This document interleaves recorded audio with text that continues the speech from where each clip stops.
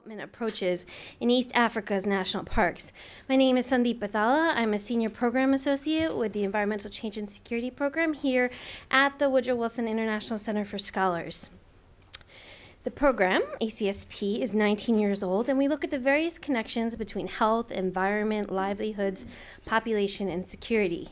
Today's event is brought to you as part of our HELPS project, which incidentally stands for some of the words I just used: health, environment, livelihoods, population, and security.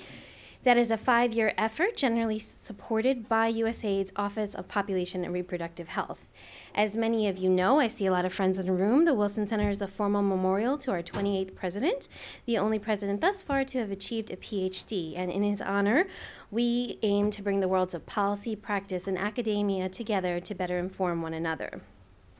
You have the bios in front of you, so I want to direct your attention now to our moderator and two speakers. We have Steve McDonald, who's the director of the Africa Program and Project on Leadership and Building State Capacity here at the Wilson Center, who will talk a bit more about some of the work that the Africa Program does around national parks in Africa. We have Katherine Raphaelson, I'm sorry about that, Senior Director of the Gorongosa Restoration Project. And then we have Dale Lewis, Director of Community Markets for Conservation at the Wildlife Conservation Society in Zambia. One quick note, and I know that Steve will probably reiterate this to you all, today's event is being recorded, so when we do come to the discussion portion of today's event, please use a mic and introduce yourself and affiliation. So now I'll turn it over to Steve, and thank you so much for joining us.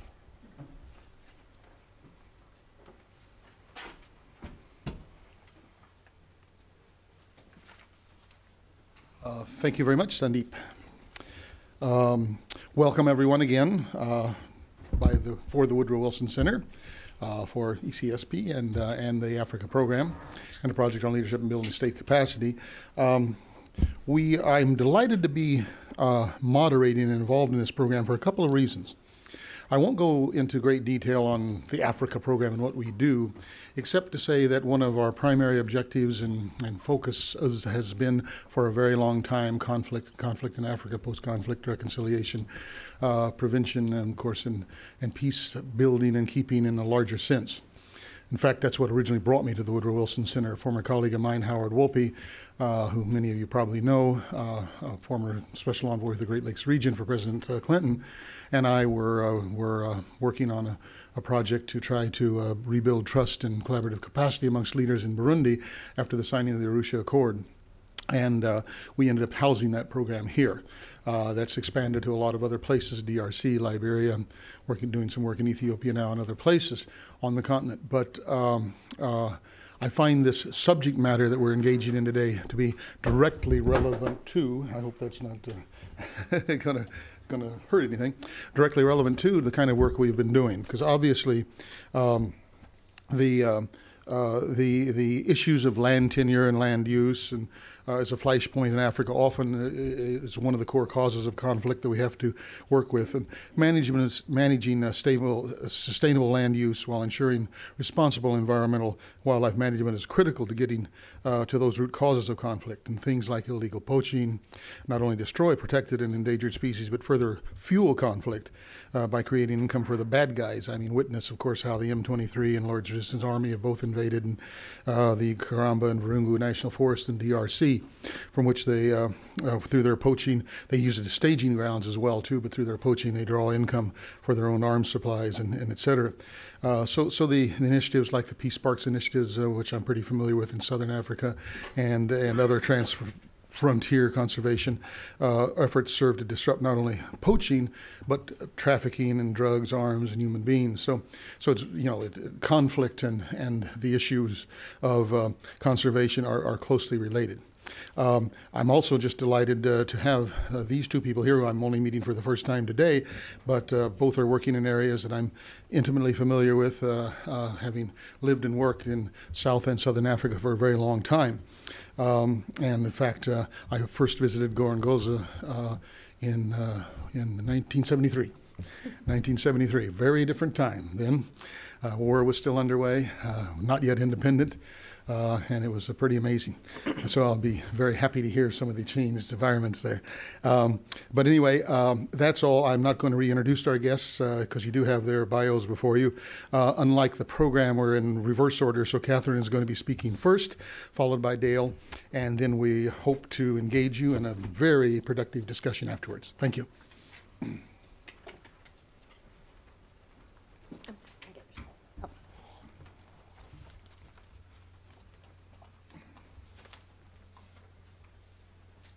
So as you can probably see, Dale and Steve did not get the notice about the uniform for presenters today. Sorry about that. I'm all fresh out of leopard skin. Cheetah, Steve, cheetah. Sorry. I'm Katherine Raphaelson. I'm with the Gorongosa Restoration Project. And I've been involved with the project for nearly 10 years from the very beginnings.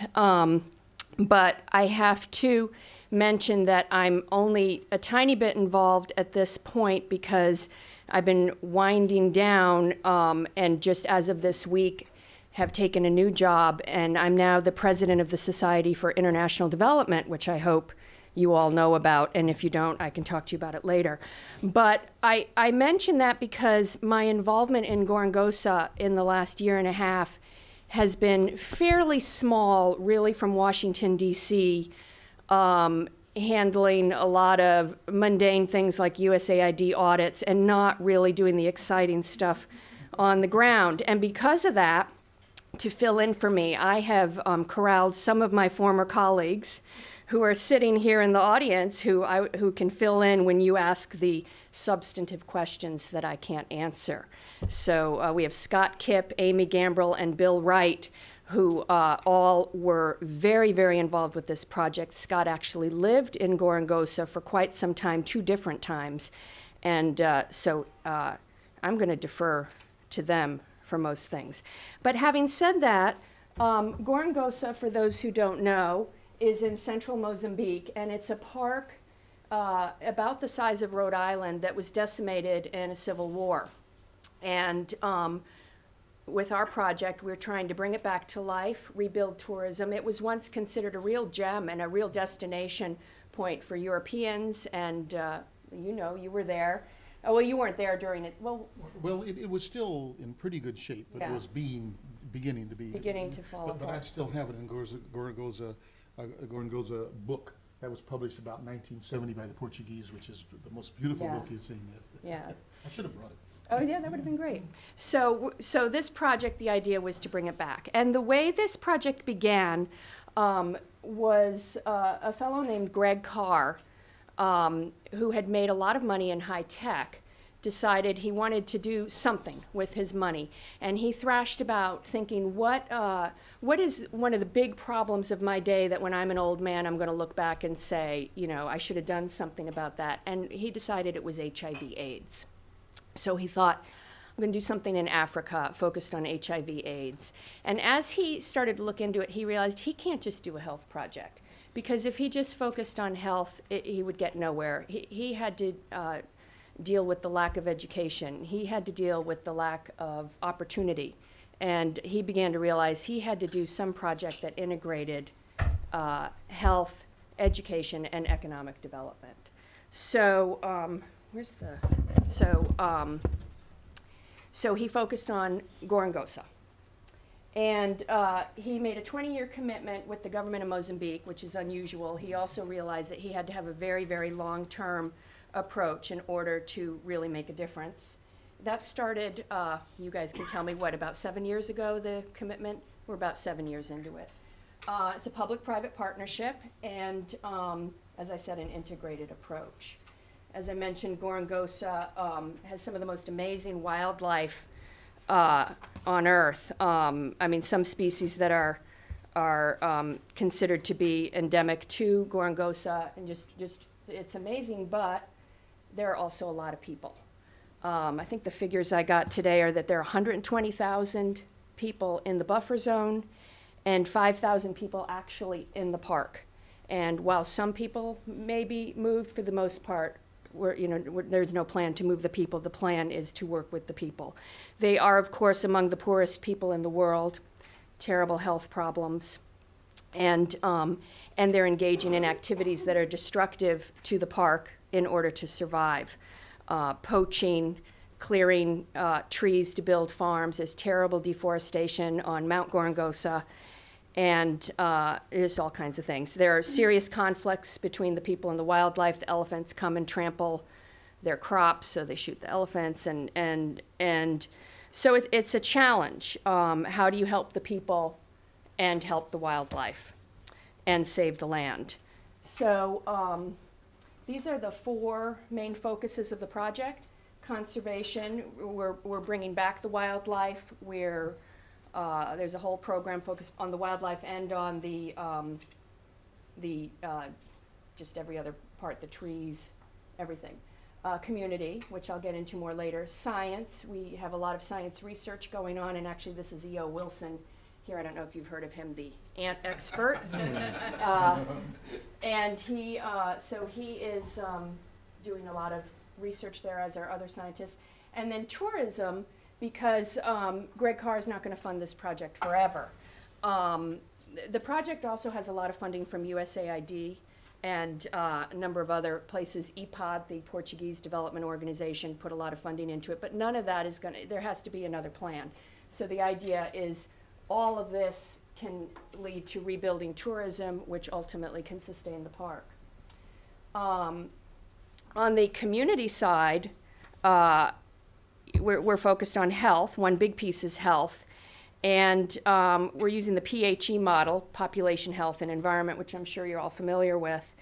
And the idea that security of the environment is directly related to the population and the health of the people. This is a little clinic. And we have an eco-health project that is funded by USAID, PEPFAR, Mount Sinai, and the Carr Foundation is also providing some funding. These are people gathered at a mobile clinic. So we have, I think, 8 mobile clinics in the last year that can reach. The park is very, very remote. And, you know, some of the people that live in the buffer zones are just really hard. It's hard for them to get anywhere by foot or by any means. And so these clinics actually go to them. And I don't know, I know when we were first proposing this, we even talked about donkey ambulances to get to them because some of them were so far away. I'm not sure that's actually happening, but it's that kind of creative approach to get to people in these remote places and provide health care, but also provide health education. And another part of the project is to, even though it's not specifically healthcare related, but to provide some economic development training, and I'll talk more about that in a minute. But they're getting a lot of the obvious stuff, pre- and postnatal care, family planning, disease prevention, I mean, anything you can think of, better nutrition, sanitation principles and practices. And so this is a health training class that is in one of the communities. Another piece of the health project is community health workers, hiring and training people. This is a young guy in one of the communities, and you get training in disease prevention and health promotion, and also diagnosing malaria, for example, and basic treatment, but also, interestingly, in environmental conservation, because it's all tied in. So they're always providing the same messages that they're learning in the other parts of the park. Education, this is a school that was built in a little town nearby, Vinho. But more importantly, we began to realize that what we needed to do was probably bring people to the park as part of the education and actually focus on, this is a community education center, but a huge amount of the education that takes place there is conservation education.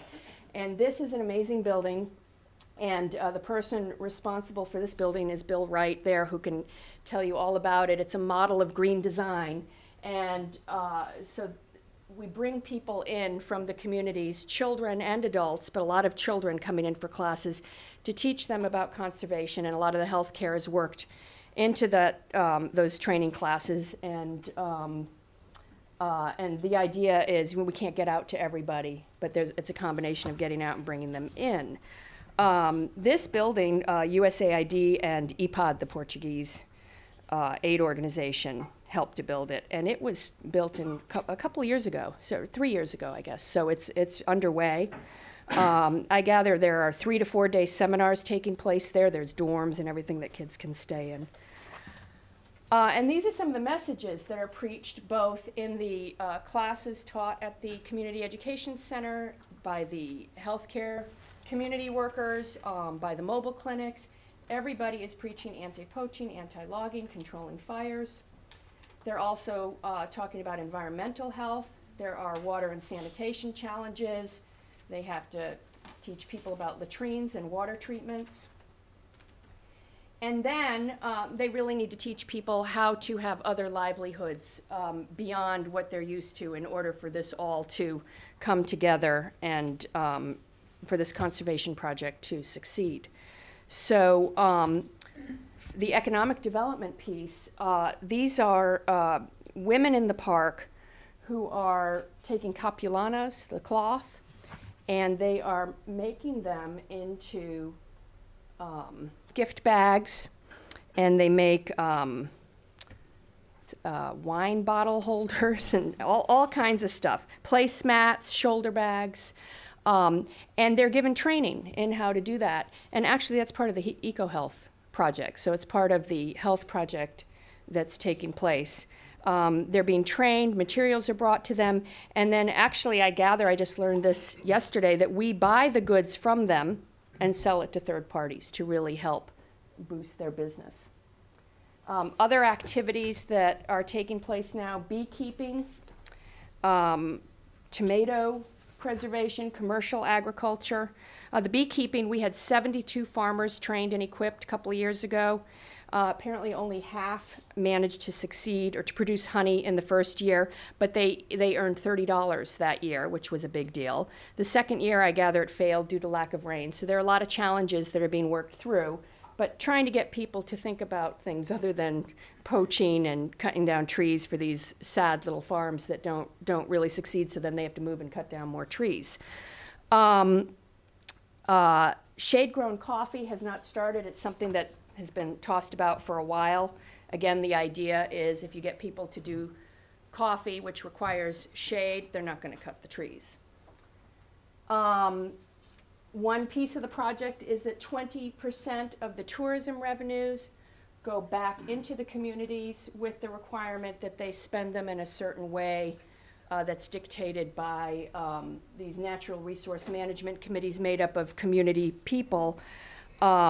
So they have to be spent in a way that benefits the communities. And some of the ways that they have spent this in the past have been to create meeting spaces for community leaders or for their natural resources management committee, to buy uniforms for community-based rangers, and they're coming up with other ideas constantly. Some of the health workers that we work with are members of these committees. So this is an interesting model, and I guess so far they've received, because the tourism is really just coming back, so it's not substantial revenue yet. So far they've received 2 payments for a total of about $3,500. And part of the idea there is for them to see the value to them in the tourism, so that they want the tourism to succeed and understand that they need the animals and the trees and the mountain and everything in order for the tourism to succeed, and how that's going to help them. Other things that we have done that are more obvious is actually hiring people to work in the park, training them to become park workers. But one interesting story that some of you may know more about than I do is we've taken creative approaches to discourage people from poaching. For example, and one of the worst poachers in the park was caught, and I've heard this from a few sources, but you guys may be able to correct me, was rehabilitated or trained to become a restaurant worker, and now is a guide in the park who takes people out to see the animals. I mean, I'm talking about Tato. So, and then there's some other plans. They're trying to get some of the illegal fishermen on the river with their canoes to retrain them to be guides for tourists on the river. So really trying to get people to see the park as a concrete value for them. So again, there are a lot of people in and around this park that need to be there. They're not going anywhere. and we need to engage them to keep Gorongosa or bring Gorongosa back to what it once was. That's it.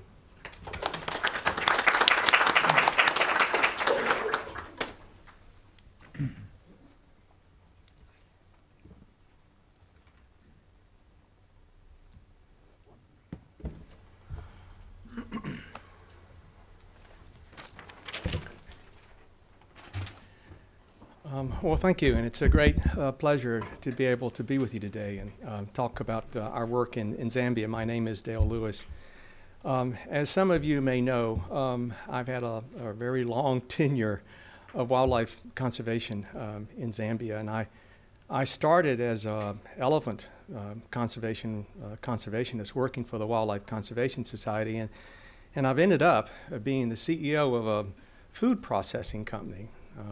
It's a fairly convoluted story and a very radical change of career path, but well, I do wear, you know, different hats, but my real hat remains conservation. What really has changed, though, has been my approach or my thinking about conservation, which has come about really from an appreciation, empathetic appreciation of the real plight of small-scale farmers, the challenges that they face, and some of the reasons why they often have to turn to poaching and to other livelihoods that are destructive often to themselves or can also be destructive to the environment. And as we probably all know, many of the causes for these problems are often food security and poverty, or just reasons to just, you know, get by and somehow make a living. Another reason that we may also be aware of is the fact that it is so easy to exploit farmers who are uneducated and often illiterate by the private sector. At least in the part of the world where I come from, the private sector can be really predatory. I'd like to give you an example, and it's not a unique example. I think it's actually quite typical of a lot of the problems that we face when we started our work that I'm going to be talking about. I was doing a survey, market survey of linkages between markets and small farmers, and I asked certain businessmen who had been quite successful buying commodities, groundnuts, rice, soybeans, from the communities that we'd been working with our elephant work. And I asked them, you know, how do you do your business? You know, thinking that this might be a direction that I would go. And how did you do your business, and how did you get to be so successful? And he said, well, Dale, there's only one way you can do this business. If you're going to really make a lot of money, you know, you got to get your trucks ready. You got to get into these communities just when the farmers harvest their crops. Because you see, they've been farming, they don't have any money. And so if you get in there very quickly, they're very desperate, and they'll sell their crops to you for nothing, and you'll just make a huge profit. Did I hear that correctly? I mean, is this the way the private sector relates to farmers? I said, my goodness. I mean, no wonder farmers don't have the incentive to farm. And no wonder they're bad farmers, and no wonder they, you know, don't have enough food to feed themselves. And certainly no wonder why we were finding at the time between 4,000 and 5,000 wild animals being snared or hunted illegal every year. Well, that was pretty much the status quo at the time. Again, about 10 years ago. And so what do you do? How do you turn the status quo around? How do you change this? And I ask you, what do you do? Got to do something. So we said, well, the only way we're going to get this problem solved, it seemed to me, was to get in there and fight it out in the market. We've got to offer the farmers a better deal than trading game meat on the illegal market. We've got to offer, a better deal that can get the farmers that we work with in a safer and better place so they don't poach. And so that was a very naive, important revelation, but it was naive, I guess, at the time. I'm glad we were very naive because we probably wouldn't have done it otherwise. But we sat down with the community leaders and said, let's do this. We'll put down our binoculars, we'll stop watching elephants, and we'll get in there and help you with inputs. We'll help you with education, skills to be better farmers, and we will bring in the markets. But the deal is, you put down your guns and snares, pick up your plow, and let's really make a company work that's never been thought of or done before. Let's really create something really special. That was our dream. And, probably a lot of people thought, well, he'll be around maybe for a year or two, but this thing ain't going to take off. Well, make a long story short, 10 years later, we are a food company that's been running, one of the best food processing companies in the country. We buy those ground nuts, we buy that rice, those soybeans, and we, rather than selling them as a commodity product, which you can't really make much money, we add value. We manufacture them into processed products, and we sell them as top quality, healthy, nutritious products, put them in every supermarket all over the country in Zambia. Now I'm going to turn into my salesman pitch, and here's one of the products. We've got about 12 different products. This happens to be the world's best peanut butter under the brand It's Wild. It is absolutely so good that I'm tempted to open it up and let it, pass it around. I don't know if I should or not, but it is so good. I'll pass it around. But what's more important is that we've added a value to the commodities that we 2 to 3 times from what they were when we started this. We have given back so much in terms of economic incentives for farmers to be motivated to grow, to be good farmers, to grow more, not only for themselves, but actually to help feed the country. It's really, quite exciting. But the other thing is that we've developed a partnership with the communities that we work with, a partnership that has become a business. They're partners to this nonprofit company. And more importantly, they're now part of the mission of trying to really be better stewards, better guardians of their natural resources. So today, my talk, how peanut butter and other products have changed livelihoods, conservation, and health in Luangwa Valley. I'd like to talk to you about this, the farmers that we work with, the product that we put on the shelf, and how we've explored the links between markets, agriculture, conservation, and health. The company is called Community Markets for Conservation, or COMACO. And it's a very interesting kind of company because it really consists of 2 parallel synergistic divisions or sections.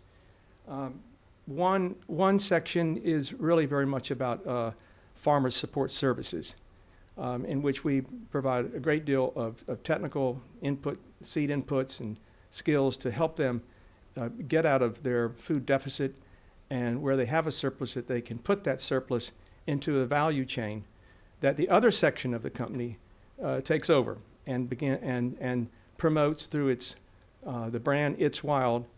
And currently, over the past 8 years or so, we've developed a farmer membership that's become our producer base of roughly 66,995 members, I believe.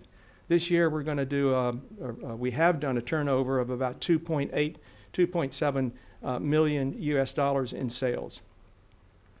The brand is very widely known throughout the country. We've got a lot of equity built in that brand, and there's a lot behind that brand besides just good quality it's a product that really is helping small farmers, and not only that, helping small farmers look after their resources.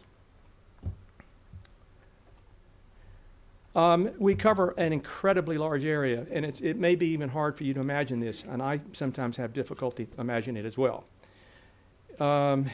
We are operating in the very pristine, wildlife important area of Luangwa Valley in the eastern part of Zambia. And we also work in very remote areas. Roads are terrible. And if you stop to think about, where we work and that we're competing with very sophisticated companies, often with imports that come up from South Africa with very sophisticated managers and inventory systems and everything else, we've had to literally start from scratch. So we cover a big area. That's right, I have a pointer. The white areas, are areas that we are actually operating. The green areas are the national parks, the Luangwa Valley. There are some gaps that we hope to fill in. Let me introduce some terminology because I'm very interested in supply chains. Supply chains is very much a part of our model, and I'll get to that later. But our farmers are organized into producer groups for various reasons. It facilitates the knowledge exchange. It facilitates how they can consolidate and bulk their products. Associated with every 3 to 4 producer groups is a lead farmer that helps them provide year-round service of training, but also helps them to get those raw materials bulk so we can get them into our pipeline. And down that pipeline it goes, into the bulking stations where an invoice is issued, to the depot where the transaction occurs right in the community.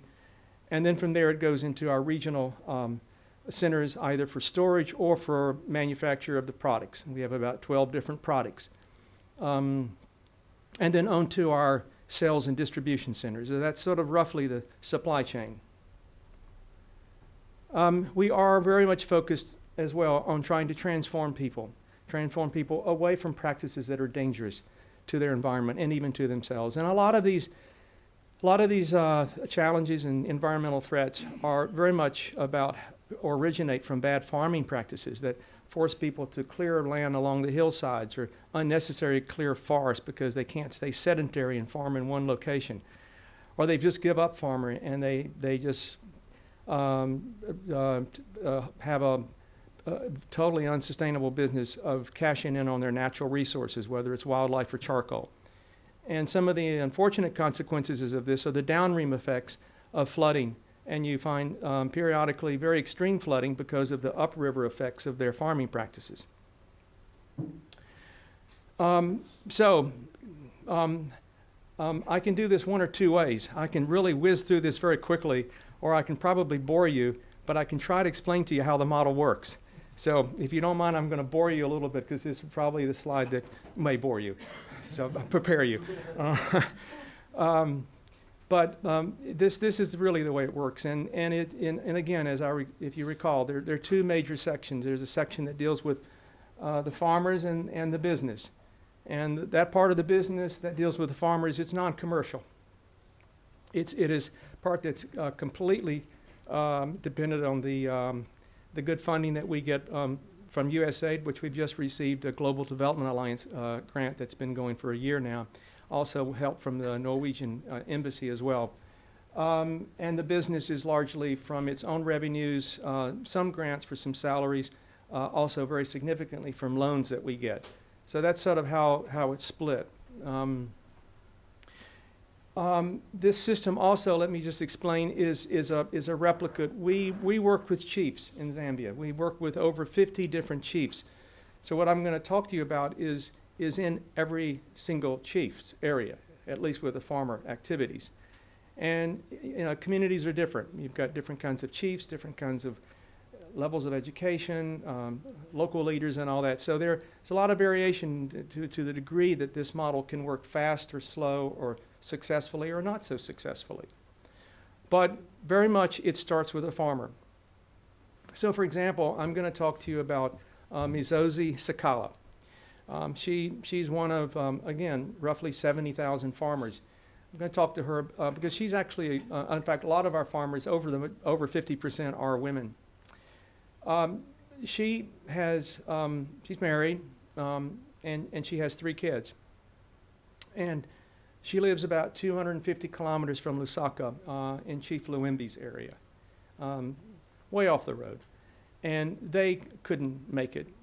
They knew they had a problem, that they weren't going to be able to send their kids to school, given what levels of income that they had. So they decided as a couple, husband, you go to Lusaka, look for work, I'll stay here with the family, and we'll see what happens. Very typical, not unusual. And so one day, very fortunately, one of our lead farmers and Mizozi met up. And Mizozi got interested. And so she signed up in one of the producer groups. Okay, so she's somewhere here. And she took the very basic training, and I'll tell you a little bit about what we trained them to learn.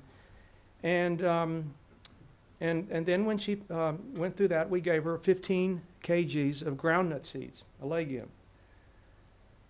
And she realized from our discussions at the group level how much money she could make. Now, being a mother and being very concerned about how she was going to pay the bills, she realized, well, if I sell my chickens, I'm very grateful for the 15 kgs, but that's not enough with the money that I want to make. So she sold 20 chickens and got another 20 kgs of groundnuts, and she farmed a whole hectare of groundnuts. She's been an excellent model farmer. She will no doubt be one of our lead farmers. So she called up her husband and said, husband, I think we're going to make it. Can you come back? And I think with Kamako, we're going to have a good future.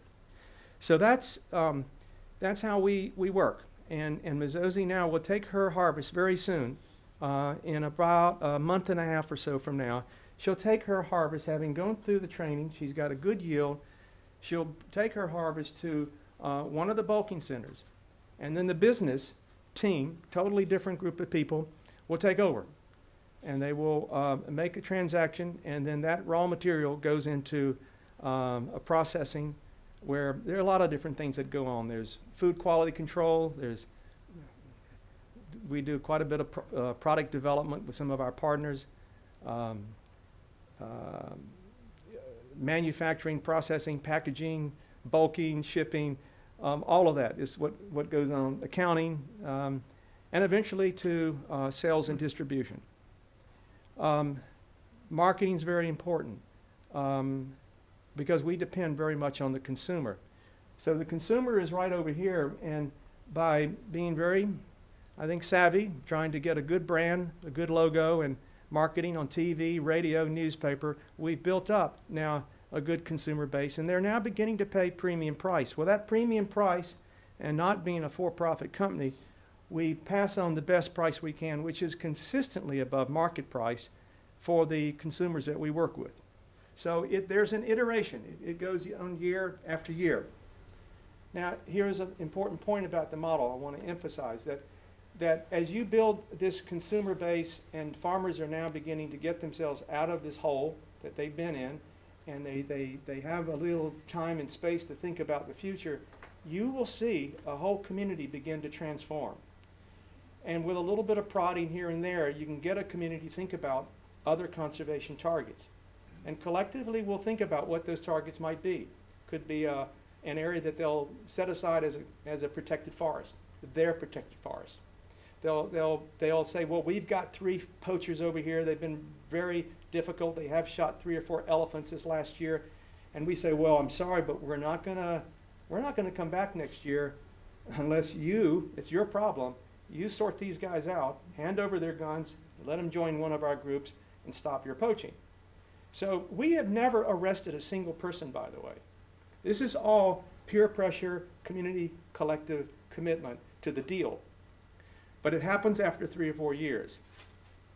So that's sort of how it works. What we don't want them to do, one of the kind of farming that we're discouraging and we move them away from, has been what we refer to as more monoculture, non-food crop, primarily cotton or tobacco. Generally, the way they farm these crops are generally harmful to the soils, and there's a very high rate of land clearing as they move on after they deplete the nutrients. or in many cases where people simply just don't understand how to farm or understand how to manage the soil's fertility and keeping the soils healthy enough that you can sustain crops and a good yield to feed yourself from. And so that kind of crop would look pretty much like this, full of weeds. What we do work toward is this kind of farm.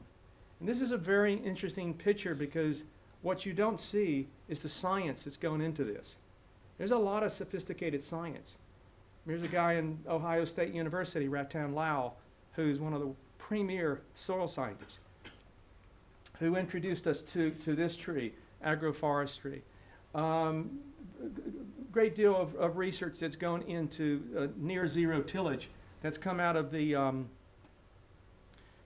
depression. What do you? Dust Bowl. What? Dust Bowl. Dust Bowl. Thank you. Out of the Dust Bowl days. And so there's a lot of technology from various universities of how to do near or zero tillage. It's really fascinating, but we do it in a very non-technical way for someone who's illiterate to learn, and I'll get to that how we do it. So there is a science to how to manage your soils and keep it so healthy that in theory you don't have to leave. You can be resident permanently farming that plot, or almost permanent. So you don't have to be cutting down the trees every third or fourth year. So there's a great deal of work that's been done with agroforestry. This species, I didn't mention it, is called Gliricidia sepium. And it's fascinating, and what we've learned from the women who gave us this idea was that this was in October, and they're getting ready to plant. They would plant in November. And obviously, these trees are too high, would block the sun. So in the way this works is they would cut these trees and lay the branches down, and the leaves would fall off. Now, what's going on is quite interesting. Again, Ratan Law, Ohio State. We got these micronutrients way down there, deep in the soil. Those micronutrients come up, they're in the leaves. The leaves fall, they decompose, and you get those selenium, I don't know, all those different minerals and elements. I can't even think of what they are, but they're important for the plants to be healthy. And then on the top layer, we've got the macronutrients because these are nitrogen and potassium, phosphorus fixing trees. Once the stems are dry, they gather them up and they use them for firewood. And for a field that's about 1/4 of a hectare, they've got 2 or 3 months of fuel wood. So all sorts of things are going on, but the idea is to improve the fertility, composting. In theory, we make our own fertilizer. And if you monetize what they're able to make themselves, there's a great saving, which we haven't even put into the equation for how much money that we've added to their actual net income, legumes, and increased yields. So in short, everything's about the brand, about helping farmers have a better life while conserving their natural resources. And have 3 main partners. Farmers, if they can commit themselves, strengthen the brand. We make the product so that the consumer will buy it, recognizing that they're buying more than just a good, healthy product. And this continues to grow and makes the brand stronger, more competitive, and we slowly take over market share. It is, baby, it's all about business when you get to this point. It's market share, and you got to get that shelf placement. When we started, we were way down here. Every one of our products now are eye level. So it's okay. One of the things that I'm actually really interested in is the supply chain and how do you get this thing right. And our experiences has been, we do everything just about wrong the first few years, and you learn. But when you get to this scale, you've got to really learn quickly. So again, back to this area, this shows you the distribution of most of our bulking centers. And you have a team, you've got a very focused plan, you've got your cashiers trained, your security officers, all of your paperwork, you've got your internal audit. It's so easy to lose crops along this very circuitous pathway of getting it all the way down to where we distribute and sell. And to illustrate that point, this slide is quite interesting. This is our revenue, okay, and doing pretty well.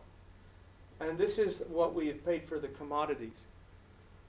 If you look at the difference between these years, and then you look at the difference between here, it says, well, you didn't really buy that much more commodity, but man, your revenue really shot up. Well, the reason for that is, once we had the sort of systems in place and we could track our shrinkage, how much loss, we were losing up to 20%. Last year we got it down to 7. This year we're hoping to get it down to 3%. Very painful lesson. But data and monitoring what we're doing is very much part of this model. Get it right. So the environmental trends. Won't talk too much. I mean, I could talk all day, but we've been comparing Kamako areas and non-Kamako areas. These are two interesting images. This is what we call NDVI, Non-Determinate Vegetation Index, where you look at the change in vegetation. And it's a little bit simplified so you can see the pattern, but this is a non-Kamako area. And these are actually two chiefs, Mozambique, a woman chief, and Chikamini. The green indicates a positive change in vegetation, red changes the other direction. So we got a very good recovery, and this is all farm area. Okay? This is where we got a lot. We've got over 10,000 beehives. There's no one who buys honey as much as we do. I mean, we've got beehives all over the place. Part of our farming system, we put a fire break around their plot so they don't burn the mulch. They're not burning. You know, we've got a good chief, another good chief over here, non-Kamako. If you look at the fires, it reinforces that picture. Non-Kamako area, red means a lot of, this is accumulated over 5 years of data. Sorry, this is MODIS satellite data. Yellow is low. Again, very good pattern. And we see this in more and more areas, and we're getting more sophisticated about how we can track what we're actually impacting on. To me, this is like 5 dead elephants. This before, it was all denuded, and they were farming along the hillsides. Bad, no habitat.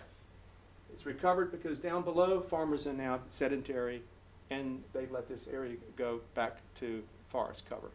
And we're seeing this. This is more on the western side of the valley where a lot of the water actually comes from. This map may be difficult to see, and it's maybe difficult to interpret, but the light brown is Kamako. The red spots are elephants that we counted, and you won't be able to see them actually. It's not a good picture. I apologize. But little empty circles are fresh carcasses, and this was done in 2012. Up to 2009, elephant numbers were definitely increasing. We've had an increase in poaching, unfortunately, this past year, 2012. And it's not surprising. The price of ivory in the black market has really shot up. But if you look at the areas where we find most of the carcasses, they're associated with where Kamako is not operating. These are the dark brown areas. Give you some idea of the numbers of snares and guns that we've had surrendered from the farmers. So let me give you a little bit of a brief oversight on our impact that we've had.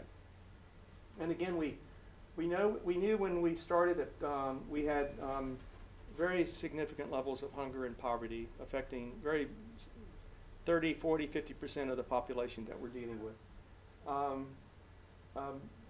We knew we had a nutrition problem, under 5 children, underage children, under age 5 children underweight. Very few health outposts and so forth. And so keeping that in mind, one of the things that we've realized in sort of hindsight, this is very interesting, when you sort of, you step back and you look at what you've done and you say, wow, I didn't realize we did that, but we have. In fact, what we've done is that this is the supply chain, farmers, consumers, and we think of supply chains generally as raw materials going to the consumer, right? But what we've also created is a backflow of opportunities of getting things back through the whole same system, back to the families where we actually get our raw materials in terms of knowledge, in terms of social support. I'll talk to you a little bit about that, but that's a very significant part of our model because that's how we get partners that really want to see they see an opportunity of getting involved with Kamako and adding another layer of potential impact from other ways that we can enhance their social welfare. We've got great data on increased food yields. Very conservatively, we've been increasing food yields to 30 to 40%, in some cases over 100%, but those are the outliers. Increased income, let me just back up one, well, I've missed it. The cost of providing service to our farmer is about $30 to $35 per year. That's what it costs from our work of helping farmers. And the income lift has been steadily going up. This past year, the income lift has been about $140. So just from Kamako revenue, of those farmers that had surplus, which costs $35 on average, we can get an income lift of about $140. But that's only from the Kamako revenue. If you monetize everything else that we could, the lift is actually very much more, $300 to $500. So from a donor perspective, of investing in a model that can get that kind of impact without having to spend so much money on a large scale, this model is becoming very interesting. Increasing crop diversification, adoption of our agriculture is about 65%. We monitor this independently with smartphones and go out and verify what farmers have done or not done, and we sample about 20%. And finally, I would just say that the groups that we work with, it's a critical opportunity, critical feature of the model is to bring people together so they feel more empowered to be with their friends and to share knowledge, helped by the lead farmer, and particularly with the women. We find that women have been able to really become much more engaged and active with asserting themselves, learning, and being more involved with making money and making decisions about how to use the money. One of the tools that we have,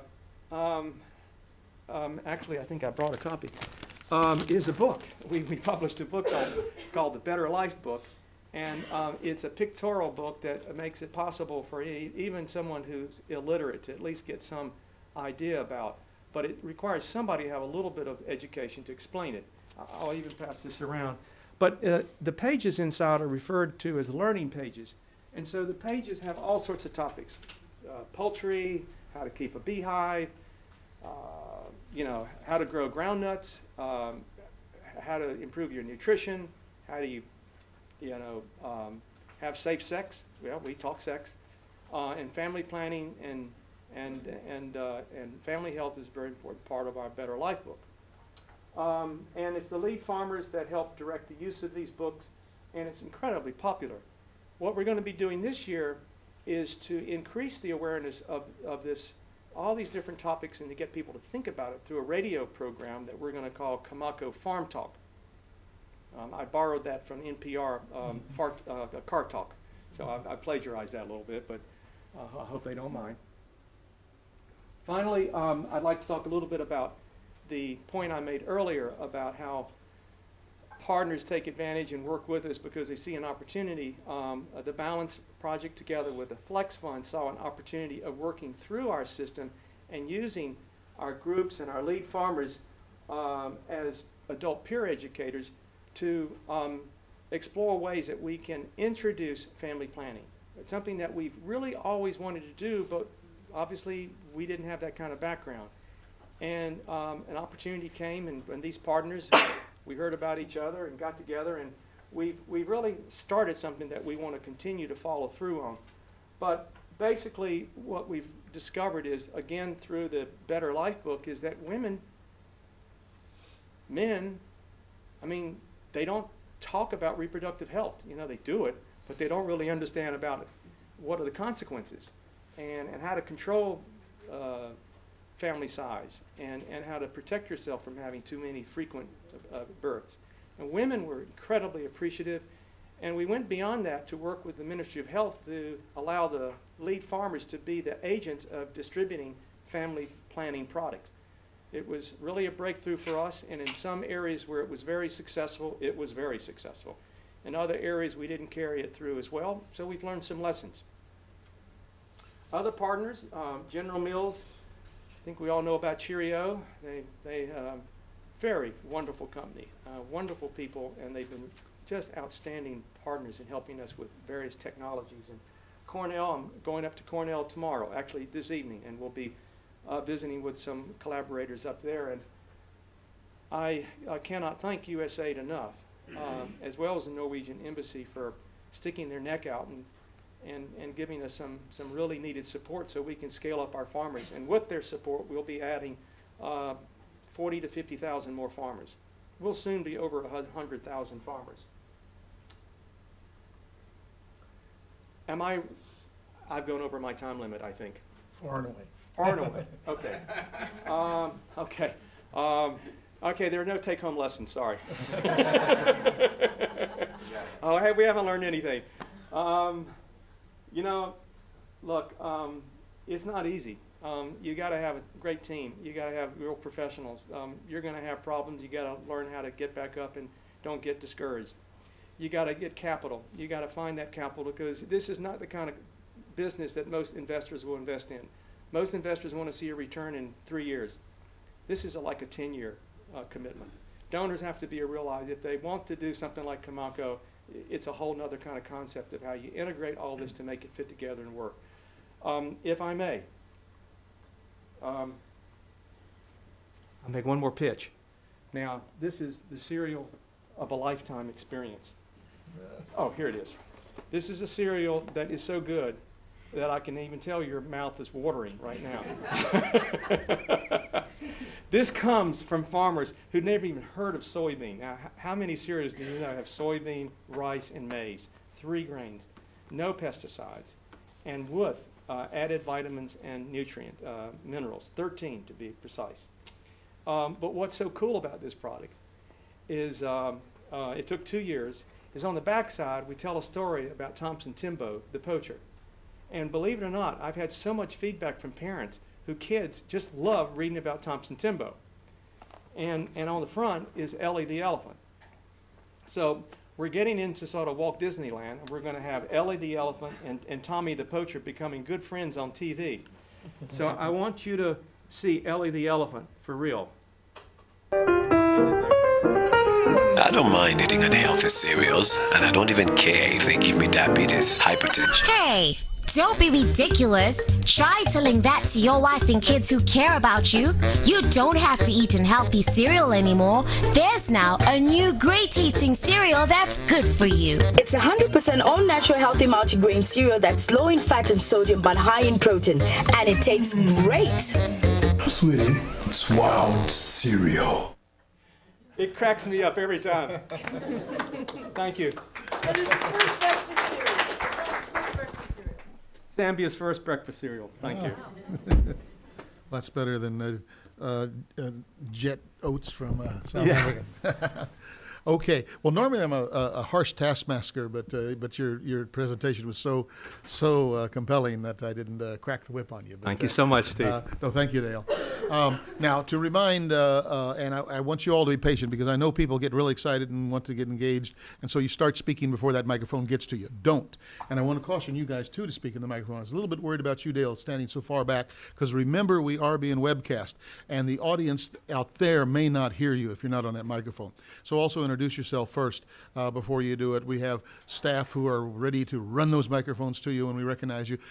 Comments, discussion, questions, everything is, the floor is open for everything, but I'm going to start. I don't always do this, but because I did spend so much time in Gorongosa in the past, and also because I was there, this is about 10 years ago. I've been there much more recently than that, but at that point in time, we were talking about doing a peace park with Kruger, Gorongosa, and the corner of Zimbabwe there. Has there been any progress on that? What has happened? I think it was stymied at that time because of political problems within Zimbabwe.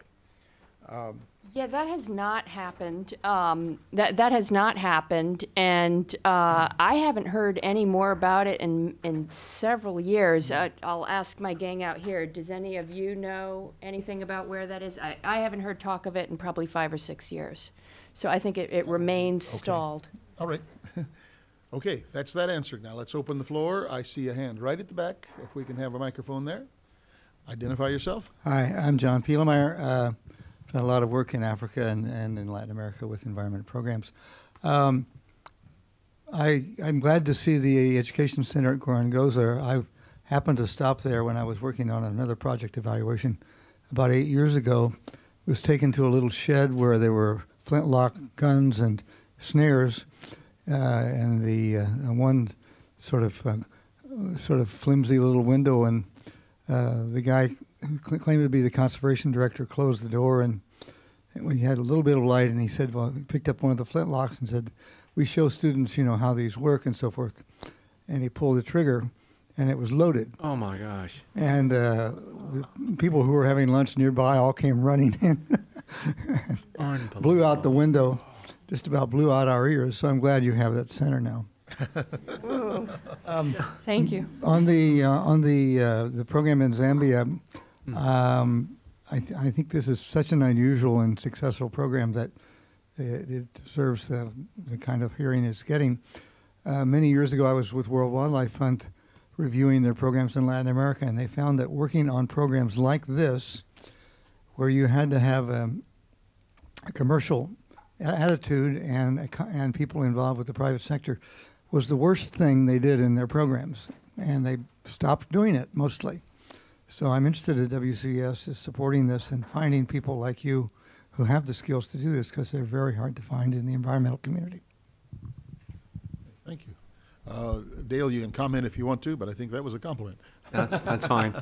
I'll talk for another hour, so better not. Okay. Okay, here's, I think we're going to work out the microphone girl. Yeah. Bob Kozak, Advanced Biofuels USA. And I just want to compliment Dale. It took a biologist to come into a situation without the preconceived notions of business to actually figure out the whole system and how it worked. And I think that's just really tremendous. And what you did, we tried doing something similar in the Peace Corps. So I really feel a tremendous amount of empathy and the success you've had. I just had a couple questions. In terms of land tenure, and is there any resale going on now among people? And connected with that, does Cameco provide loans for people in that direction? And also, in terms of the seeds, do people buy those up front, or is there a loan program, or could you go into a few more details on how that works? Mm-hmm. I really can't talk too much about land tenure. It's not something that we have yet ventured into, but it is something that's so important because the areas are vast. The chiefs, who are the customary owners, clearly don't have the technology to track who moves in and out of their area. And so as a result, we do get what we refer to as encroachment from outside, often because of poor farming by people who are now looking for virgin land. So that's a very important part. And I would say perhaps down the road, when a chief can take on that, we will provide that conservation dividend to the whole community. I mean, somehow we've got to find that kind of reward to doing what's responsible for the land.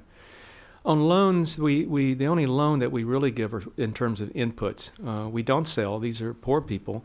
But we are very strict about unless there's a drought, but otherwise we expect if we provide seeds as a loan, our seed recovery, 85 to 95% seed recovery. So that's the beginning of a loan system. And as we monitor the producer groups, if they're good producers and reliable, that's your sort of gateway for a credit system. You know which ones are credit worthy.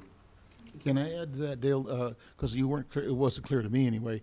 At the bulking centers, when the producers bring the product in, the ground nuts, how do you determine that price that you're paying to the producer? Yeah. Well, we look at the commodity prices, and we know pretty much what the commodity says these commodities are.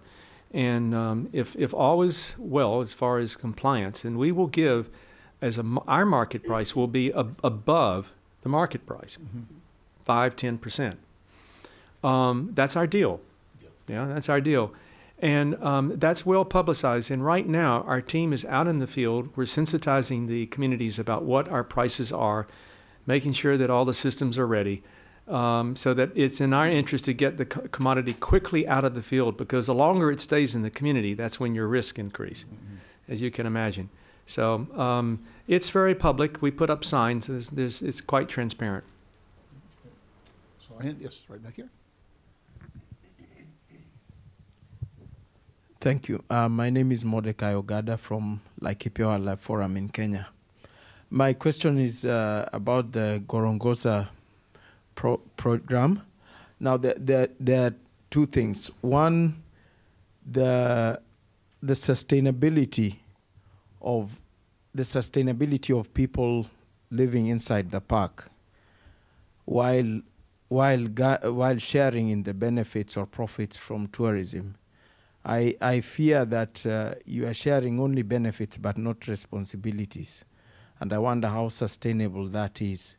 Secondly, the fishermen that you are talking about.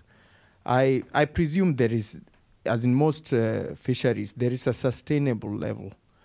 And wouldn't it be a better idea to help them do that fishing in an environmentalist sustainable manner rather than turn them all into tour guides? Because the tourism industry, at least in Kenya, I know is very fickle. And sometimes, some years, it just dries up. And some people just do not do well in the service industry because of culture, because of poor skills, etc. So I was just thinking, might it be better to take advantage of the skills they do have to enhance their livelihoods? Thank you. And those are good points. I'll answer the questions backwards. On the fishermen, I actually just heard about that particular situation this morning. Greg Carr actually emailed me to tell me about it. My assumption was that they certainly would be allowed to continue any sustainable level of fishing, that this was just a way to encourage them not to need to overfish in order to have their income at a certain level, that there were other ways they could be involved in the tourism as well as fishing if the fishing were kept to the appropriate level. On the getting them involved in tourism, I think that they're also being encouraged to do other things, as I described. But I wonder if I don't want to put you on the spot, Scott, but do you have any comments on what people are doing, the people who live in the park, besides being involved with wait for the microphone, Scott. Tourism? But you don't have to, if you don't have any comments. Scott has not been involved in a while, but he did live in the park and knows a little more than I do. Well, it was always my understanding that the people living inside the park weren't able to establish the National Resource Management Committee in the same way that buffer zone committees could. They needed to have a charter and a bank account recognized by the park administration in order to do that. And at the time I was there, the park revenues weren't being distributed to communities living inside the park. Mm. There was one trial community going on where they were working with them to encourage a relocation and setting up a kind of a prototype of a management committee before the relocation took place, but revenues hadn't gone to any communities inside the park yet. And I think that, thanks, Scott, and I think that, you know, it isn't just, they're not being trained just for tourism. You know, they're being trained as healthcare workers and you know, sewing the Capulana bags and that kind of thing. So there's a broad range. It is definitely not the plan to make the people living in the park dependent on tourism for their own livelihoods. The idea is that tourism revenues overall are going to help that region.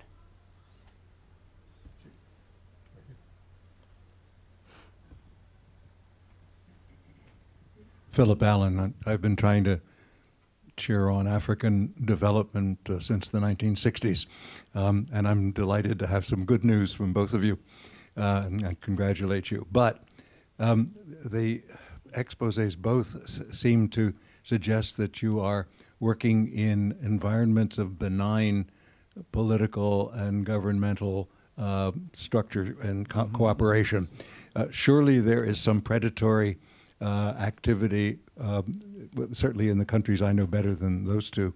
There's predatory activity not just by poachers or by avaricious traders who buy up the products at a pittance, but also by people who are in a position to have influence, leverage, and to try to milk what they can get out of your projects.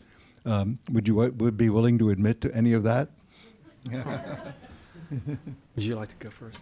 Well, as I mentioned at the beginning, I haven't been that closely involved in recent years, but I certainly know that when I was involved, we were doing everything we could to make sure that there was no mechanism for any of the money to go to the government, trying to make sure that it was being reinvested by our project by our project or the communities, not going to government figures. And I think that's part of the purpose of those committees. They're not government. They're made up of communities. So in that sense, I know there was a lot of concern about that. One of the nice things about running a company is that you're protected by law. I mean, you are a company, you have your rights to operate like any other company, and there's a pretty good clear division between government and companies, at least in Zambia. So you can operate fairly independently. You don't want to be too independent, however, because you are a social program and you want political support. And so we work very closely with local government because we do a lot of the work of government, in terms of poverty reduction. And so we're very transparent about what we do, so we have that good relationship. In terms of sort of predatory activities of commercial destructive interest, it is very interesting that if you look at the elephant poaching in the region, and I don't have enough information to really analyze this properly, but I know in Tanzania and Mozambique there's some really serious rates of poaching. Since January of this year, we have been flying every couple weeks, every other week, and there's a plane now that we do reconnaissance, and they've not found a single fresh elephant carcass for the whole wet season. What's happening? Well, if you've got external predatory interests coming in, you can't just come in and poach without getting local help. It's very difficult. So if people really have handed over their guns and say, we want to make a transition to another life and we're not interested in poaching, in fact, we don't really want to see poachers in our area if they have come that far, and some communities have, that's a very positive sign. In terms of competition, yes. I mean, food, we couldn't be in a better business. Food is it.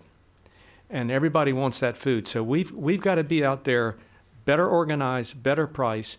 And we have had a problem what we call side selling. You got a community who doesn't know you too well. In the first couple of years, you will see farmers, they won't wait for you. They'll sell to anybody, and they'll hurt themselves. But as they see that you're going to be there and you'll stay there, that will change. We've seen that consistently. It's messy, but there's some structure and some pattern that we're beginning to see if we can learn from. Part of Philip's question may have been kind of the reference I made in my introductory remarks, and that is, but let me frame it as a question, are there lessons to be learned from the experiences you are having in rather politically benign situations where you're not in the eastern DRC, it's not Virunga Forest, which is being devastated by armed rebel groups, it's not the very sophisticated poaching systems you have in Kenya, in the Tsavo and et cetera, where Correct. with the best of government intentions. In the DRC, you also got a government that is that is non-functional, so there's not even government support for it. In Kenya, I think you have a government that's very conscious of this, but it's just the pressures. Pressure is overwhelming. Overwhelming, yeah. Are there lessons that apply? Well, I really. This maybe goes back to your elephant days rather than your commercial days. Yes. Yeah. Well, I remember back in the 70s, we lost the rhino. We had terribly commercial gangs that came in, and the Army was involved. They were getting AK-47s into the field and using, exploiting poverty, using poor people to go in and do the dirty work. And I think so much of it is whether or not you can offer a better alternative than these sorts of situations. And it gets back to that supply chain. You've got to be out there, because the people what motivated me to do this was one day I met a gang of poachers who had shot at 3 different family groups just across the river from where I was living. And I thought I was going to go off have a rage when I would eventually have a chance to meet them, but it was clear to me that they were just being exploited. And so you've got to be out there into these areas and find ways and means to get better markets and alternatives. I'm not answering your question because I'm not in Burundi, I'm not in Kenya, and I don't know really what they're up against. But we are trying to put a firewall. We're trying to put a development process in place that will make people more responsible and accountable and able to look after their resources. It's not perfect. It'll be penetrated, no doubt about it, but it's not going to be as serious, hopefully, as if we didn't have that firewall. Okay. I think this hand was up first over here. I'm Simon Jones from Solomar International. And you mentioned a number of times brand and marketing as a big part of your company. And I was wondering, often that's in conservation and commercial ventures, that's often either not considered or kind of considered as an afterthought.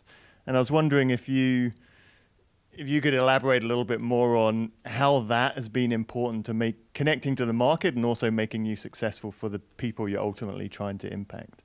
I don't know, maybe in another life I should have been a shoe salesman or something, but I love selling. I love getting people excited about something that they feel like they need. And I know, and if you look around the food that you buy in Zambia, a lot of it's not healthy. So number one, get something that consumers want. Good product, healthy.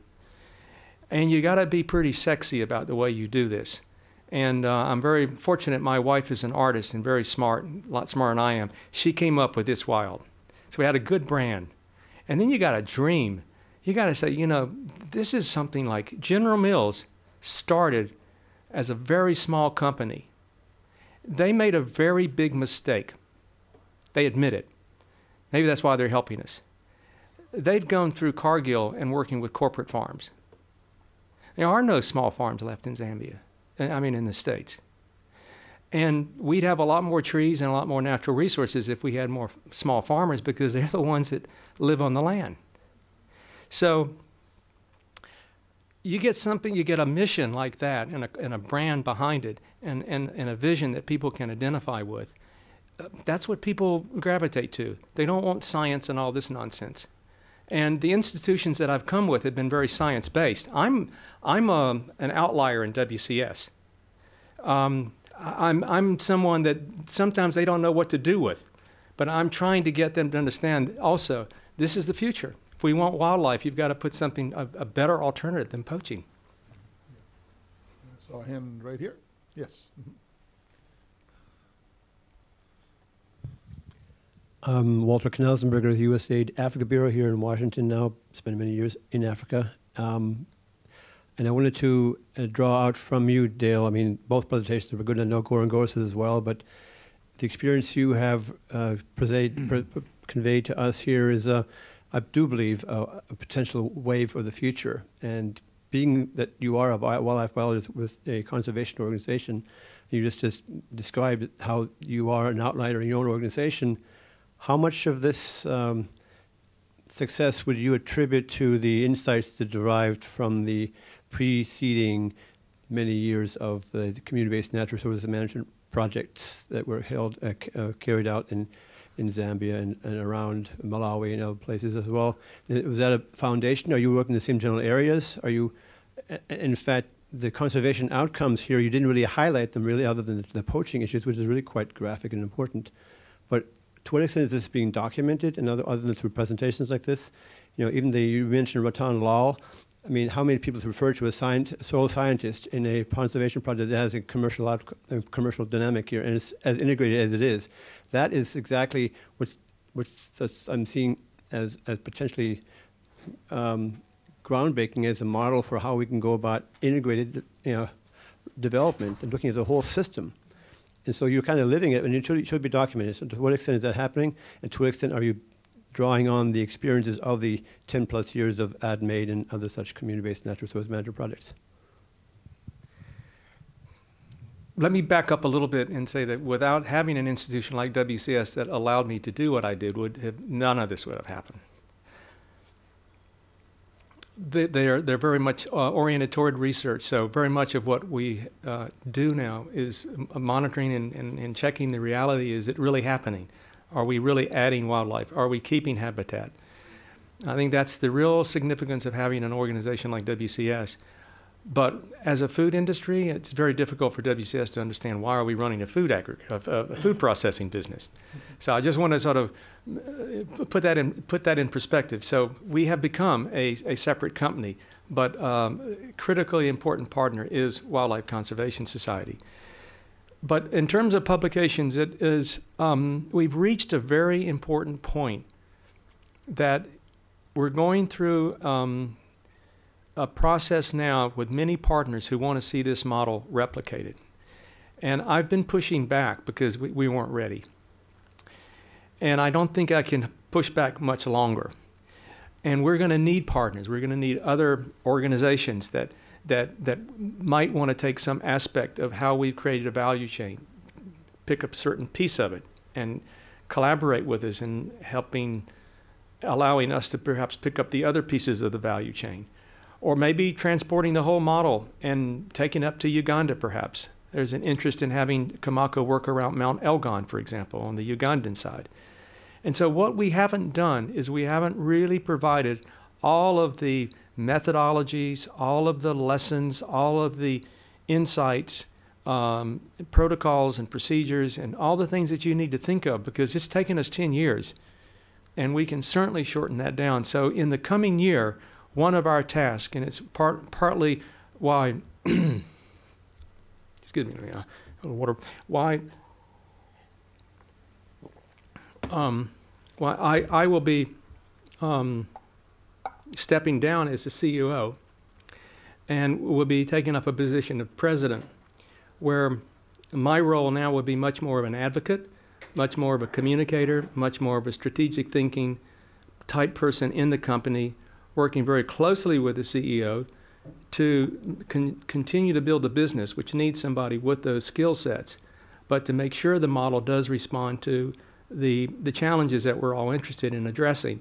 And having that kind of opportunity is going to be very exciting for me, because that is really what we need to do, is to get the confidence level where people feel like, well, I have heard people say that I'm not going to run a food business, food processing company. It's crazy. It was way too much work. But, you know, I would say if an elephant conservationist can do it, it can't be that difficult. I mean, come on. And it can happen.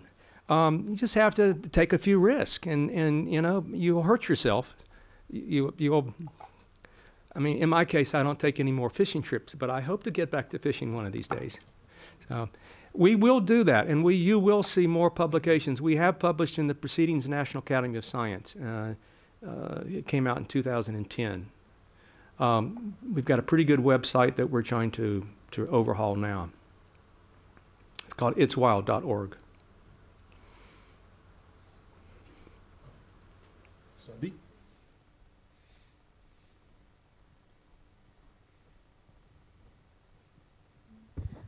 So I actually just wanted to build off that last question and ask if you both could speak for a minute about increases, for example, in the number of women accessing voluntary family planning services as a result of your interventions. And I did actually want to make one quick comment that I failed to in my quick introductory remarks, and that is that I really wanted to thank Linda Bruce, the director of the Balance Project, who helped put together today's event. It really wouldn't have happened without her assistance. My pleasure.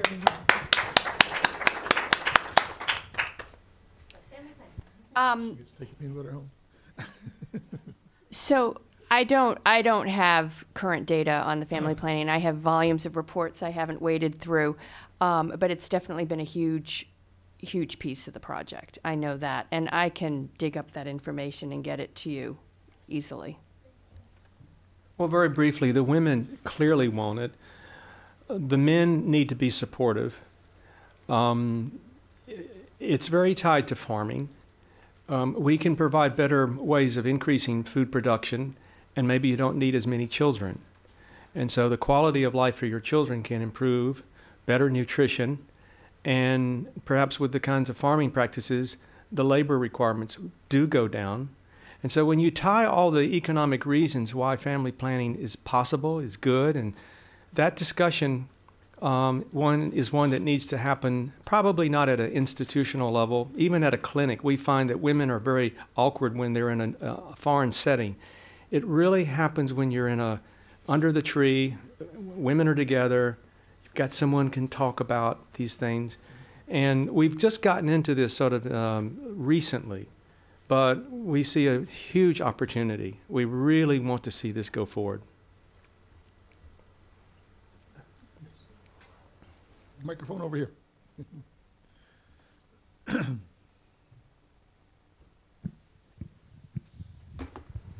Dale, I'm going to help you out here. By all means. The Balance Project gave WCS a small seed grant to actually integrate family planning and family health into their. They were open to it. They just didn't know how, and we sent some resources down to help them with some financial resources as well. So I'm very familiar with their reports, and I will say one thing that the folks in the field on PHE projects, it's very difficult to get the kind of data we would really like to promote the figures for family planning, because it is in conservation groups, the remote. They don't always see the need for data, and so it's really sort of hard to squeeze it out. But I can definitely say with conviction that they've spoken to really thousands of women about family planning.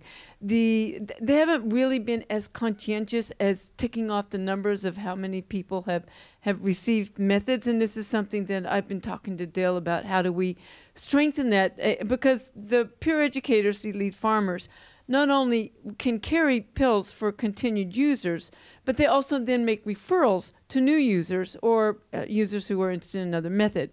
So I don't think that referral system is exactly being counted as well as it could be. So they could do a little bit more conscientious way of doing the counting. But having read all the reports quite a bit, and I have to write my own reports on their reports, I can say that they're doing a whole lot of education, and I know that the methods are getting out there because I read about it, but I'm just not getting the data from them. So this is just something, it just continues. You just have to continually work with them to get the data and get the Ministry of Health also to provide the data. So it works on both ends. So it's a constant struggle, not only for our seed grant with WCS, but with the 4 or 5 seed grants we've given in Uganda and Papua New Guinea and Ethiopia. It's a similar issue. This Balance Project is what? I beg your pardon? The Balance Project is a... It was your URL. I'll tell you, this is your 30 seconds. Yes, okay. It's a 5-year project funded by USAID, Office of Global Health, to promote population health environment approaches and to build the capacity of conservation health organizations on how to develop integrated approaches for addressing development issues and addressing those underlying factors that lead to the poverty and lack of food security and poor health. Hey, thank you. I don't see another hand waving right now, so I'll take a moment and throw a question your way. Okay, no, I'll come back to it. But I already started my question, so I'm taking my time. No, and this might take us in a little different direction, but as you were describing your scheme, the commercial side of it, Dale, Kamako, I was reminded of some of the work that TechnoServe has done, the value added. Now, I know you know TechnoServe, but we all know that Starbucks buys some coffees in Africa and features them, but what TechnoServe did was I thought quite constructive, and that is they have gathered together a group of cooperative farmers, and I think they've got about 6,000 or 7,000 farmers now in Rwanda, Kenya, and Ethiopia. But they went out there to work with them in processing the coffee. That is both the washing and the grinding, so that they were able to get a finished product that was going for sale, and then they were able to make a deal with Pete's Coffee for actually marketing that in the United States, which is quite different than what other coffee buyers have done, just taking the raw bean. So are you thinking of anything further down the line in terms of marketing to the United States? I mean, this looks to me like something that really go over big here. It's wild. Well, you've asked a good question.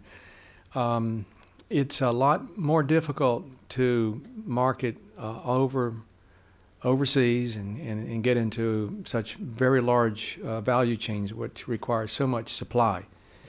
But I'm really grateful you brought me here, and I've enjoyed talking with you. But, the audience that I'd really like to talk to are the food industries here. They are, do you know who owns Kraft, by the way. Kraft is owned by a tobacco company. You know, they're the people who were poisoning us. Now they fill up their products with salt and sugar and, you know, anything else that makes our food taste so good. That's why our food doesn't taste as good as theirs, perhaps. But what I would love to do is have an audience with the CEOs of the 3 or 4 big food processing companies and say, come on, if we can do what we're doing, a little company, a little speck on the planet, and you guys are the monoliths, can't you come up with a energy bar called It's Wild and let this website be known and get some excitement here in the States? And so when you pick up your next energy bar, you will pick up It's Wild, I know. And if they could share 50% of that revenue and put it back into projects like Kamako, can you imagine what that could do? And what a uplifting type of approach that the private sector in this country could do through a food product? That's where I think we don't need to take that energy bar from Zambia over to the States. It needs to be done by the guys who know how to do it. I think that would be great, and I would love for the Woodrow Wilson Center to think about that proposal, perhaps. Let's follow up with the conversation on that, because we do have contacts with a lot of the food industry. Okay, back here. Oh, yeah, start here and then over here. Yeah.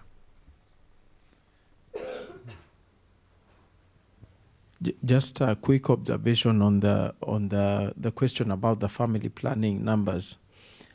If the culture there is anything like what it is in Kenya, take the impact on family planning and be thankful for it. The moment you will start going around with the notes, taking notes how many women are taking this contraceptive or whatever, taking data, then the whole house of cards comes crashing down because of cultural reasons. So the fact that it's grown organically, etc., I'm sorry for those who like taking data, but take it and be happy with it is what I'd say, and keep it going. Very good advice. Thank you. Okay, question here. Hi, I really appreciated both of your presentations. It's just so encouraging to see what's going on there. And you are?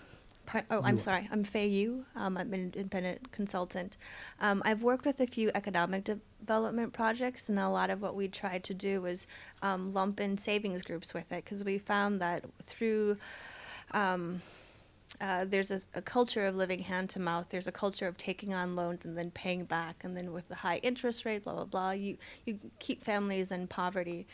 So especially with children's education that comes yearly, or big healthcare demands, I'm wondering, are there any projects or ways that you're encouraging those that participate, your farmers or in your different women's groups, that helping them to form savings groups or some kind of savings plan, so that when they need to purchase seeds or when they need to pay for their children's healthcare needs or education, that they don't have to fall into debt? Well, I think now that we have groups that have money, and though it's not a lot of money, it's much more money than they had, and it's the next step is to organize groups to think about how they can put together their collective savings and loans. I mean, this is how it all starts. Obviously, the banks are not going to be out there for a long time, and the mobile phone banking system is way out there, and it's a development intervention. And I wish we just had, instead of 365 days in the year, we could double that, and we might have gotten to it by now. But we haven't gotten to that yet. And definitely we haven't either. I think we're quite a few years behind Dale's organization, and I don't think anybody is at a point where they could possibly save any money. I think that's definitely something that should be in the picture later on, but I think they're still trying to just get by. More comments, more questions. We still have over 10 minutes. There we go, Philip. Thank you, Philip Allen again. I'm wondering, After admiring both of the projects as much as I've been doing, how your leading African collaborators would describe what was going on in either or both of those projects. Would they be using the same value measures as you're using? Would they be proud of the indigenous, the African contribution to the development, or would there be a tendency to, perhaps I am sounding like a 1960s guy, would there be a tendency to say, well, Americans come in with a lot of money and a lot of technology and they can do things, but we're not doing it? Fair question. Go ahead. You ask a lot of difficult questions.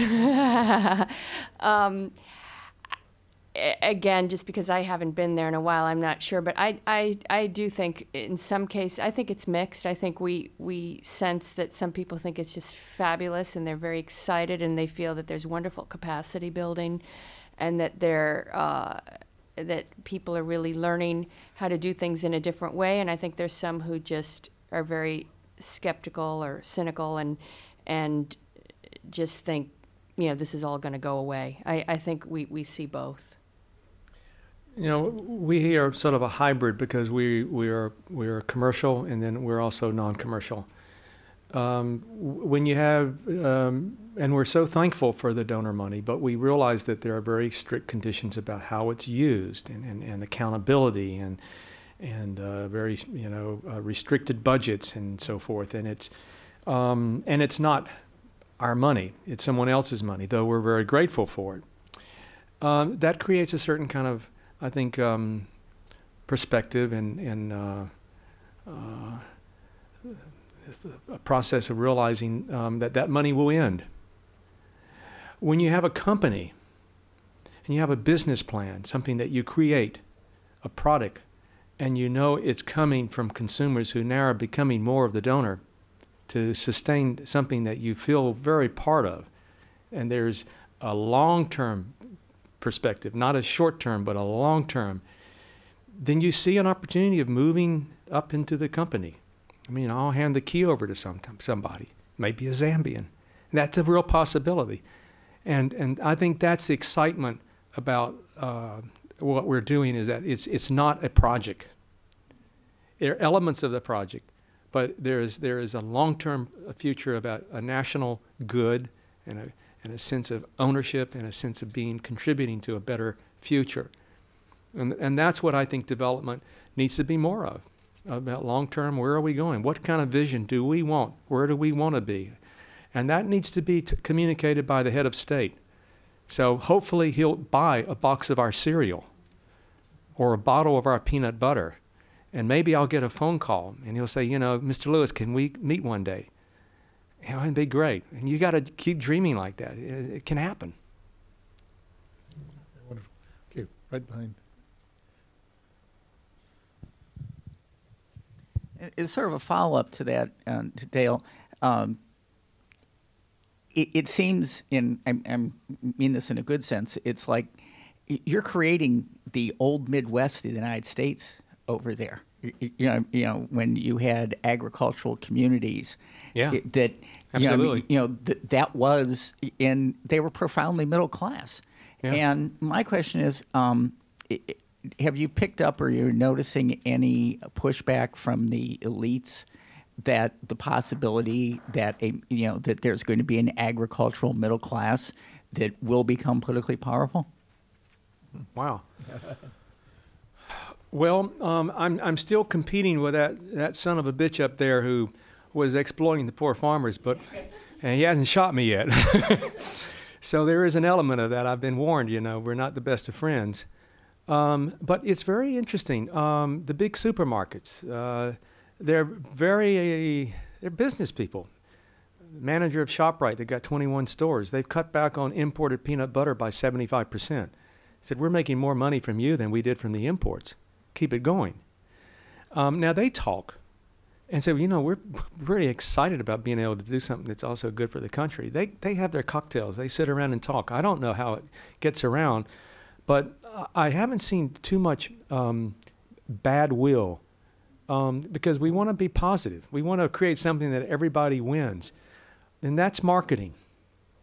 You've just got to keep pushing that. And Zambians, indigenous Zambians, are our best storytellers, are the best marketing people you could find.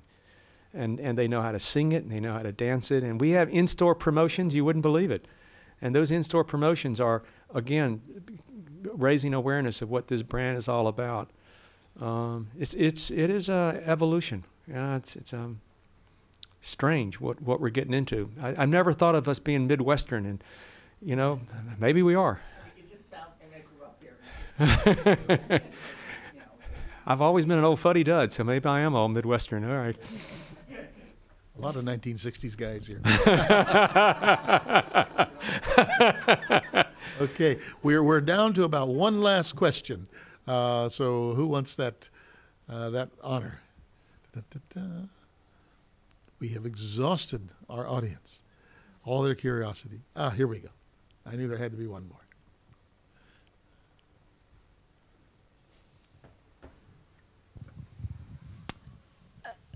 This is to both of you, and I'll ask Dale first because I know you better, but Katherine, the question is for you as well. Dale, when we first met years ago, you allowed me just 5 minutes to speak to you. You allowed what? When we met a couple years ago, Yeah. you gave me less than 5 minutes to speak Okay. to you and give my little PhD spiel. And at that point, I was telling you that we were interested, that we integrated family planning with conservation.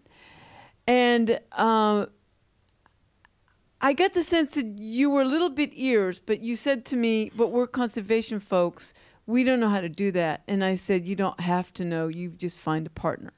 So my question to you is, what got you to the point where you were open to family and health? It didn't have to be family planning only, but just adding more of a social component.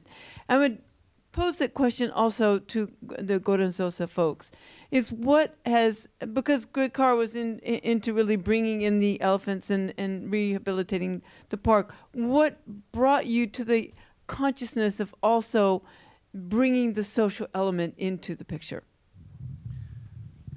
Well, you really can't be a conservationist now without thinking about people. And if you've lived for many, many years very close to the people that we're helping, as I have, you see the so many children that grow up without an education. And you see how their lives play out, and many of them end up in very serious problems with their health and with occupations that are harmful and destructive and so forth. And you're just being totally irresponsible if you don't think the long term for conservation. I mean, catching a poacher is short term. That's not going to stop the problem. If you think long term, you will think about family planning. It's just, you know, otherwise I don't think you're a conservationist. Well, I would say that with our project, it was a big focus from the start. It didn't get as much attention, and perhaps the team didn't focus on it as much, but the intention was there from the beginning. And I think maybe we didn't focus on it quite as much, or didn't follow through on some of the intent as much initially, in part because, you know, relocating animals and that kind of thing is very sexy. And National Geographic came in to do a movie, and they were really interested in that. And so that got all the publicity. But then, actually, I'll credit Bill Wright in the audience. He worked with USAID to get our PEPFAR grant and to get a PhD fellow into the park. And it was very, very time-consuming, you know, to do that from start to finish. And in fact, none of us was there when it actually started happening. So I think it didn't get as much attention, and it's actually now kicking off now, but it was always part of the package. Yeah. Okay. Well, thank you very much, Katherine and Dale. These were wonderful presentations, and the work you're doing is most laudable. So let me ask the audience here to join me in thanking them for both what they do and what they gave us today.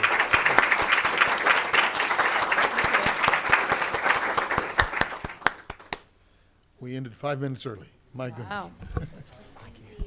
Catherine, nice to meet you. It was really nice to meet Yeah, you. it really was, and I hope one day we'll meet again. Yeah, and, no, that would be great. Over, I mean, over a whiskey or a beer or something rather than something like this would be Let me nice. give you my card. Sure. And